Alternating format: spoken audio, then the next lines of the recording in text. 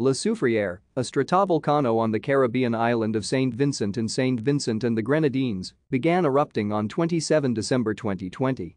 The eruption was continuing as of the afternoon of 11 April 2021, by which time two explosive events had occurred. The activity pattern of the ongoing eruption is comparable to that of the event that occurred in 1902, which had a volcanic explosivity index of 4. The volcano had been dormant since 1979. An effusive eruption formed a new lava dome inside the summit crater on 27 December 2020. Government officials began to reach out to residents in the area throughout December and January in order to review evacuation plans in case volcanic activity escalated. The effusive eruption continued into January, during which time the lava dome had grown to between 100 and 200 meters wide and 900 meters long.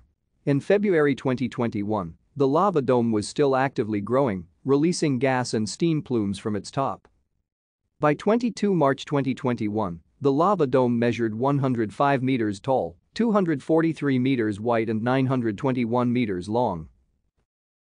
Thank you for watching. Like and subscribe if you would like to view more of our videos. Have a nice day.